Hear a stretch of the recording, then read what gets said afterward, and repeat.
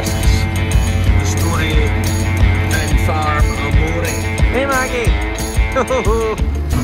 Feeding the cows this morning and they've put up the first day frame here. Tremendous, let's see how the rest of the day goes. You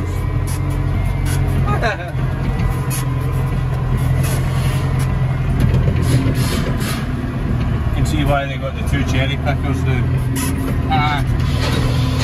Really get on with the work now. Woo! Things are getting real. That's the time lapse set up.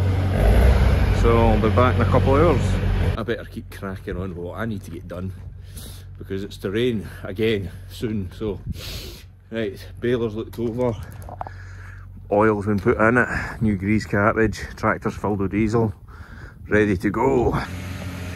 So I'm up the top here in the last of the field from up the road. So this is what the wee field my dad combined the other day.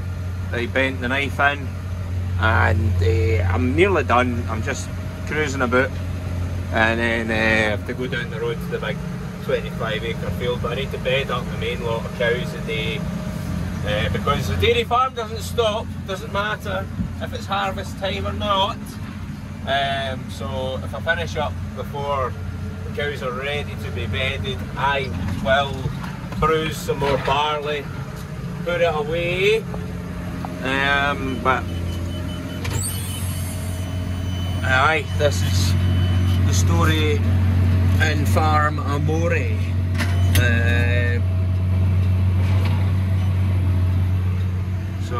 So far we're sitting at 283 bales. Let's look at them. Oh, so we're working away with the bales. You'd always do a more straw. Because we do buy in some straw and we buy in some barley. That's what it is. We grow as much as we can. So aye. This is where I stopped last night. Dad phoned me, asked how I was getting on because he had to stop because it got too damp. And I was like, well, I was only out about 15 minutes ago and it was absolutely fine, you know, dead crisp. And he's like, well, the combine has just decided it's too damp and it's not allowing, well, it's making a lot of noise and that's not ideal.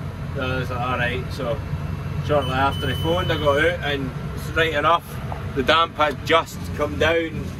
It just absolutely horsed in. I thought I was getting on great as well. And then, aye, that was it. Damp come in, that was it. Done. So, that was that. So, that meant I could get home for my dinner. So, I think that was about 20 to 9. Maybe more, maybe later than that. But aye, once that happens, you've got to stop baling. But aye, it is what it is. The joys of harvest time. Bloody telegraph poles. Aye, you can tell the fields have got auto steered because all the dead straight rows of barley in the stubble. And then you can see the field that Dad done down the road because he was impatient, just couldn't wait and just horsed on and got going. But definitely tell the fields I've done anyway. Beautiful stuff, so it is.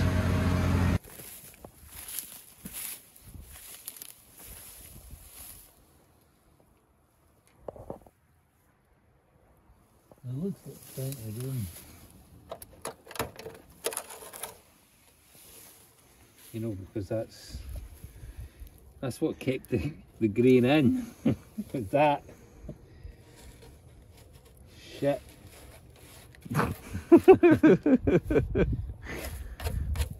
Aye, it's cleaned itself up and there's holes in it. Thought you were getting somewhere. So that's me finished with the baling. For now. because Dad's still got the rest of the field to combine. But yeah, that's me all caught up. I'll now need to go home and do some bruising. I think that's roughly about 50 bales done, so handy. That's that all done. So the video at the start of getting here was Dad had the belly pan out for the bottom auger, and basically what it does is after the straw's been shook and all the barley's fell to the flare and all that, it holds up against the auger, and that allows the auger to drive all the barley up and into the grain tank, and it's just rotted. It's much use as a chocolate teapot, to be honest. It's fucked. So he's got a new one. Well, he's making one out of plastic at the moment, but I think it's to rain tomorrow, so he's going to put this on for now, see how much he can get done. But if rain catches him out, he's away tomorrow to pick up bits, so he'll pick up that, and that'll be one good bit, and that'll be the combine back to full power, you know. So but aye, so the shed folk were there, and so that all they've done is put up the 2 apexes at the front, well 4 apexes at the front and the 4 at the back, and put up the wind bracings, and then they were back on Monday. Today is Friday, so they left about 2:30, so that just meant that it's Friday, so they're away. So you're not going to get them to work for the Saturday, you're not going to get them to work late on a Friday, so it's just us daft farmers that do that, you know, and God forbid a Sunday, you know. Aye, just the difference in jobs, eh? So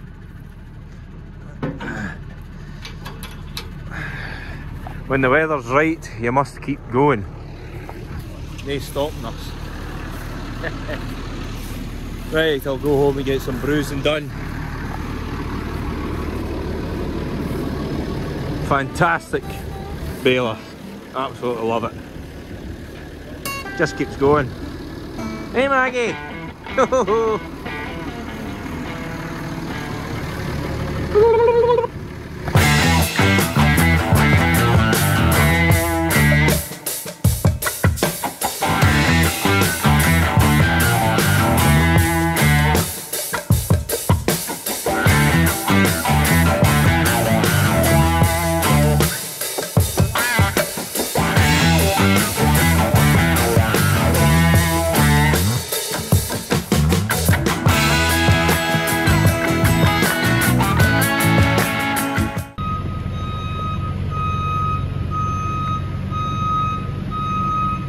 Beautiful stuff.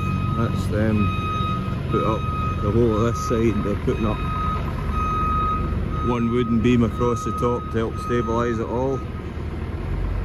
Done that all today, done a lot of it this morning. Got a time lapse of it, so I'm not sure when the time lapse stopped, but it was on for 5 hours. So we'll see how much of that got recorded.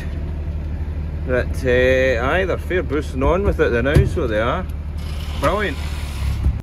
Right, that is the cows bedded up for another Monday today. That's what I was doing when I was driving past with the forklift there. So this is all bedded up for another week. Next bedding is on Friday. I need to fix this. The cows have decided I am going to wreck this, so yep, the only thing supporting it now is there's a pole inside the pole, so before things go to shit I need to fix that. So things are making quite a bit of progress. These are the cantilevers for the sides, kind of lean to, so don't know if I've ever properly said, but the whole idea of this shed is there's going to be, this is potentially going to be the new dairy shed. Potentially. We're going to work our way up to there, but in time, it'll take time because it's going to cost a lot of money. So that's a lean-to. This should be a feed passage for feeding the cows along the front here.